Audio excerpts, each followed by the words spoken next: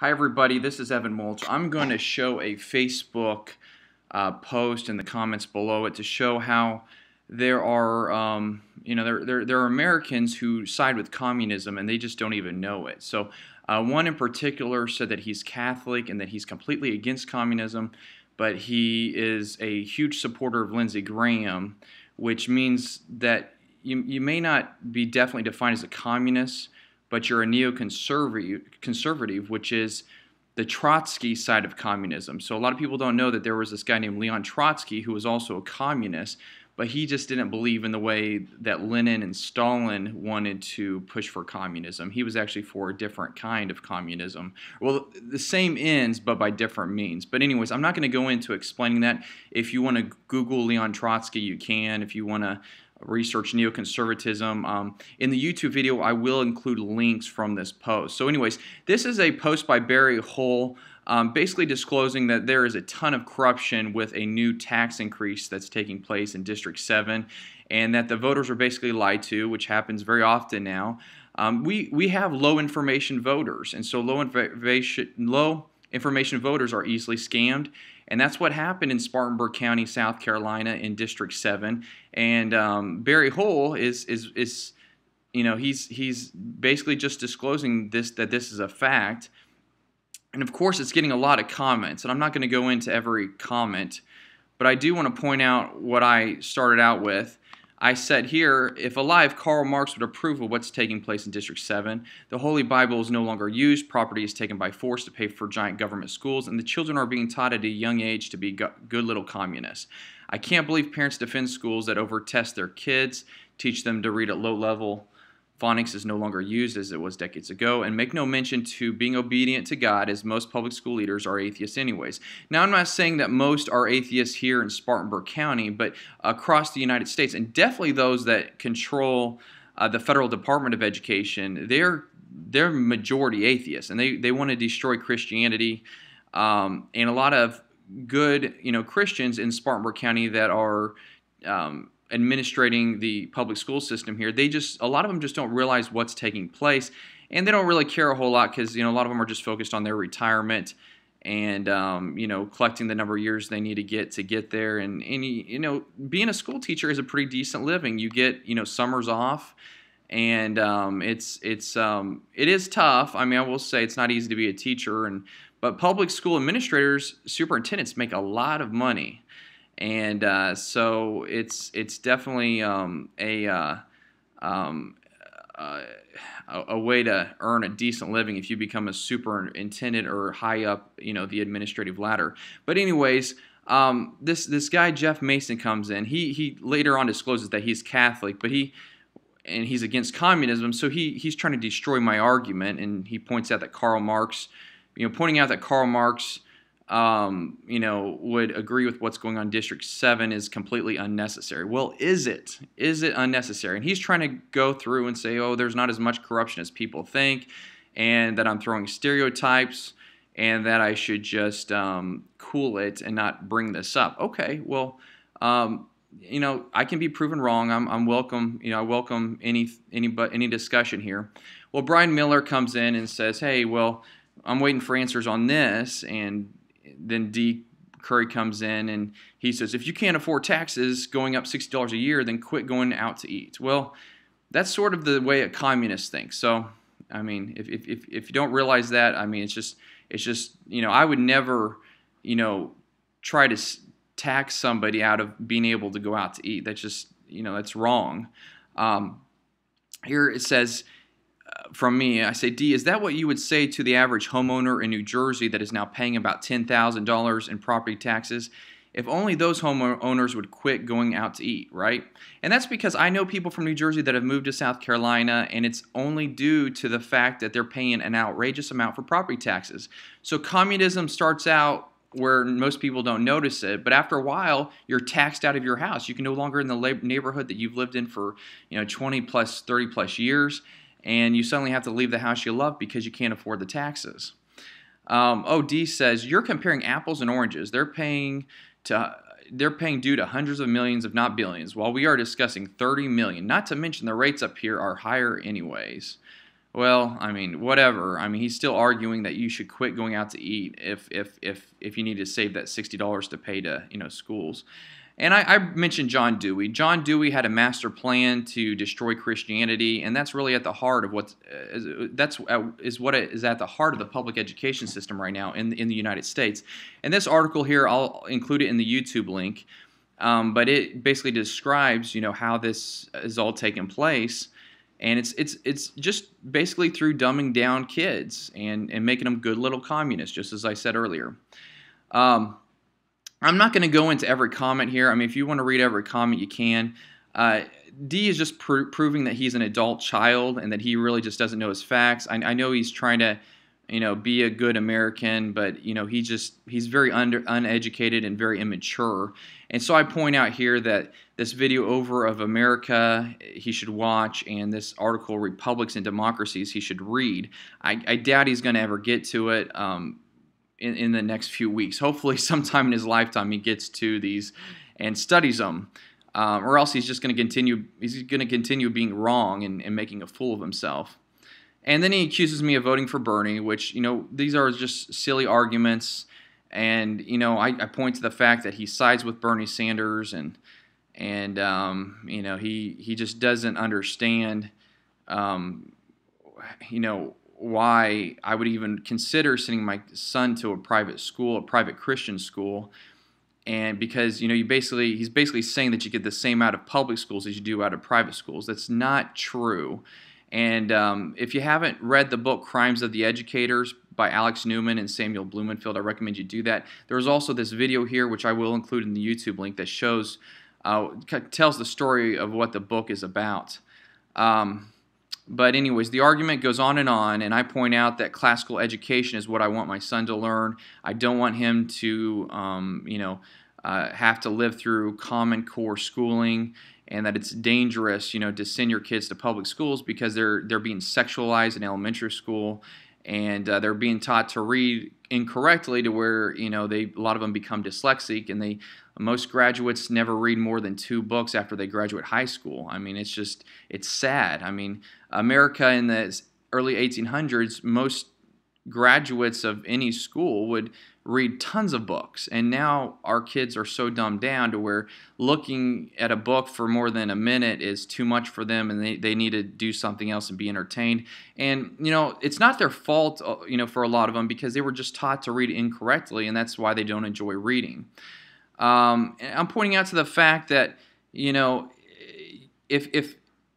you tax somebody and they can't pay their property taxes, then if they don't pay them, somebody's going to come with a gun to their house and they're going to take their property, even if the home loan is completely paid off. Let's say there's no mortgage, and how what about that 85-year-old person that can't pay his property taxes? Are you going to steal his home? Well, that's what the government here will do if the person can't pay his property taxes. So that $60 may mean that somebody who's lived in his home for 50 plus years can't live in it anymore, and he's got to sell it and downsize. That's not fair to the homeowner. That's not American. That's communism. Anyways, I point out that Lindsey Graham is a communist. He's a Trotsky communist. And then over here, Jason points out. So he's a Catholic. He says he's practicing Catholic. So that's evidently something you say if you want to say you're more Catholic than others. But anyways, he points out that my thoughts are utopian thoughts, although they are American thoughts, the same thoughts as George Washington and John Adams. But anyways, D tells me I should move to Cater where there is 0% tax. Another silly thing to say. Paying your tax is a requirement of home ownership. Duh. Okay. Well, what about when taxes get to be $10,000? I mean, is that a requirement? I mean, it's just, how much can somebody be taxed each year? $20,000, $30,000? When does it stop? So as Americans, we should have a right to own our property. We shouldn't have to worry about the government taxing us so much to where we have to move from our properties. So I point out that they're proving their points throughout this argument that they are on the side of communism. They don't like constitutional republics. They want democracies. Jeff right here is proud to say he voted for Lindsey Graham, and to hell with globalism. He says we do things our way. Guys like Graham are the rule, not the exception in South Carolina politics. Speaking like a true Leninist right there. Those of us who know Lindsey Graham, he wants to destroy Christianity. If you really study what Lindsey Graham's doing, he's trying to destroy Christianity. Who knows what his home life is? He's never been married. He's a different dude. And he loves war. Something's very wrong about this person who says he's a practicing Catholic. He's saying that Lindsey Graham is the rule and that we should support him. And this is where he says he's a practicing Catholic. I fully rebuke communism in every form. Can we debate like educated individuals, or should we settle for name calling? Well, if I'm calling somebody, if it's a fact that he's a communist, I think that's okay to say. It's not name calling. I'm just defining people what they are, and you'll see as we go further that I do this. I'll include this link to who are the neoconservatives in the YouTube page. I point out that they're neoconservatives, and Irving Kristol coined the name. So I'm not making this up that they're neoconservatives. I did not make up the name neoconservative. It wasn't made up by the John Birch Society. We just took it from the NeoCons because they're the ones who named themselves. And they basically switched from the Democratic Party in the 1950s, 1960s into the Republican Party because the Democrat Party became too Marxist for them, and they needed a place where they could spread their Trotsky communist, strategies, which is basically the same game plan. New World Order, no religion, kids are brought up by the school, families go away, but instead of doing it by wars, they do it by getting people to vote themselves into communism and to eventually be okay with it. So it's actually it's a more pleasant way of inserting communism. Rather than killing millions of people, they do it by convincing people that communism is better for them.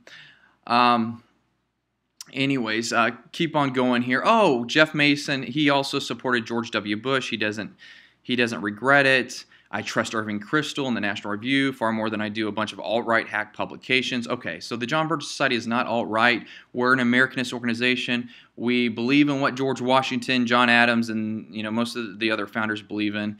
We believe in obeying the U.S. Constitution. So apparently we're alt-right according to this guy. So he's resorting to name-calling, probably because he's upset because I'm maybe the first person that's labeled him as a communist.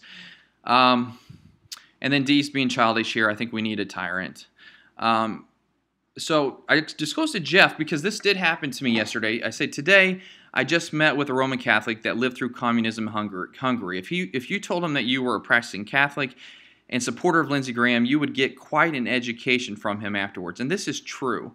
This Catholic who lived through communism in Hungary, he understands the game plan of those that want a new world order. He would say, don't trust Lindsey Graham, don't trust George W. Bush. They are the bad guys. Unfortunately, this young guy who went through public schools, Jeff Mason, is fooled, and he believes in his heart that, he's supposed to be loyal to Lindsey Graham and George W. Bush. You got to feel sorry for him because that's just been his education.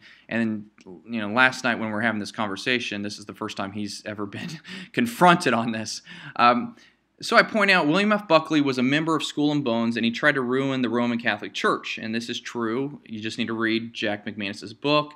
It's called Pied Piper for the Establishment. And here's a video about his book, and I'll include this one in the links.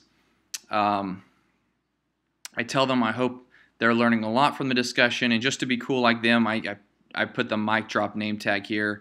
And then I went to bed last night, and then, but this came up late this morning, and so he's trying to say, I have a degree in political science. Well, that's what I run into a lot when I argue politics.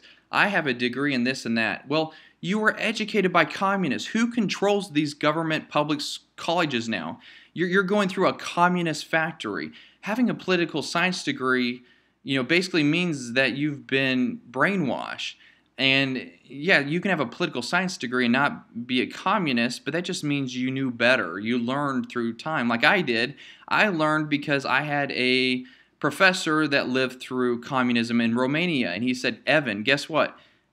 It's going to happen here in America, and just wait and see. And do your best to work against it. So, okay, so that's what I'm doing right now. And I didn't really believe him at the time, but the more I've lived in the United States, I've gone through my 20s, I'm now 33, I see that this is something that's actually happening.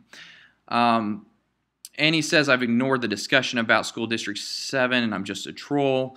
And I close it out this way. Your degree in political science is likely why you believe in democracy and not in a constitutional republic. You may not be a low information voter, but due to your support for Lindsey Graham, you are even more dangerous than a low information voter.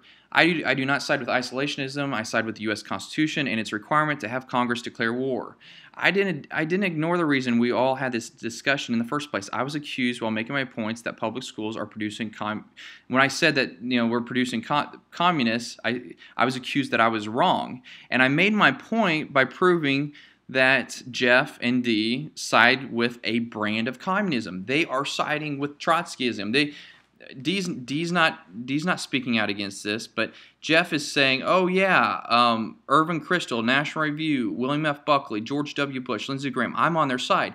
Well, they are Trotskyites. They are with Leon Trotsky, who was killed in Mexico by Marxist communists, but it's still communism what he was pushing. So wake up, people. This is what our public school children are learning. And of course, Dee, being the adult child he is, he puts up this video or this GIF that says, I pity the fool. So anyways, I want you to realize, if you're watching this, and I know you've watched this for a long time, that our public schools are producing good little communists. And this just goes to show, if I'm the first person that's confronted Jeff, if he believes he's been on the super right side for all this time and nobody's confronted him, why am I the first one that's confronted him about this? And he's gone through public schools, he's gone through colleges, so other people have had thousands of hours with him to teach him these things, but yet me, I come in about 2 hours worth of time, I shed light on what he's never been taught. And I hope he does, become an Americanist someday, and he reads what the founders believe. I hope he reads the Federalist Papers. I hope he becomes a member of the John Birch Society. I hope he reads our books and watches our videos. But, he may not, just because he's so brainwashed, he may not be able to come out of this, dark place he's in, where he's wanting to tax people so much for the good of the public school system, which is basically the dream of people that wanted to destroy Christianity. So anyways, I'm going to post this on as many places as I can. Please help me share this. This is a good education for people, and really needs to get out there that this is going on in America, because we are coming very close to losing our constitutional republic, and I don't want to lose it. I hope you don't want to lose it either. Thank you so much for watching.